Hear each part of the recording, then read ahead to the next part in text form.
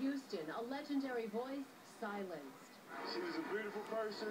The tributes made in her honor and the questions surrounding the pop superstar's sudden death. You have a standing order to allow people to record it. Defending his right to record. The fact that we're recording shouldn't matter. The video that's raising questions about police policy and the investigation now underway.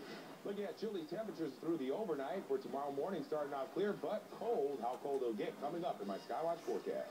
Beaten, kicked, and slammed to the ground. The man charged with the crime and why the victim may have been targeted. Live in high definition from WBFF-TV in Baltimore, this is Fox 45 News at 10. Good evening. Thanks for joining us. I'm Jennifer Gilbert. A Federal Hill man is defending his right to record. The video that you see right here behind me is raising questions about a newly released police policy. It's a story you saw first on Fox. Janice Park tells us the dispute between Scott Cover and City Police is now at the center of an internal investigation. I'm just saying, I'm not asking anything. Scott Cover is a self-proclaimed tech geek. So it's no surprise he took out his cell phone. Droid. And started recording 6 Baltimore City police officers hovering over a man in cuffs. The person was on the ground.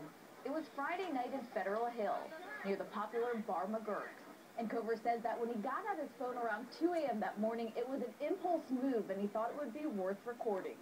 Cover says the focus quickly shifts to him, and a female shift commander heads his way. You're standing in front of the door. I'm asking you to leave. All right.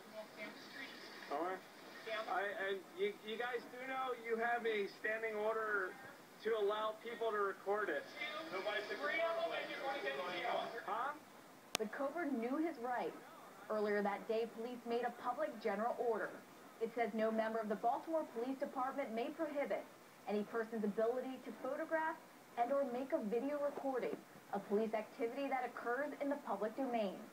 After Fox 45 sent the video to police, it has now been sent to Internal Affairs for an investigation. She has the handcuffs out, and she's saying, that she's going to take you to jail. If everybody's doing what they're supposed to do, the fact that we're recording shouldn't matter. Cover insists he wasn't loitering and has made a formal complaint with police. And he's not the only one. Tomorrow, City Police are hoping a judge will dismiss a federal suit where the ACLU alleges that a city officer violated a man's constitutional rights by deleting his cell phone video at the 2010 Preakness. I am leaving. As for Scott Cover, tonight he says the policy may be on paper, but the proof is on the tape. What? I'm leaving. Janice Park, Fox 45 News at 10. Turn around and walk. Give me your ID. To see more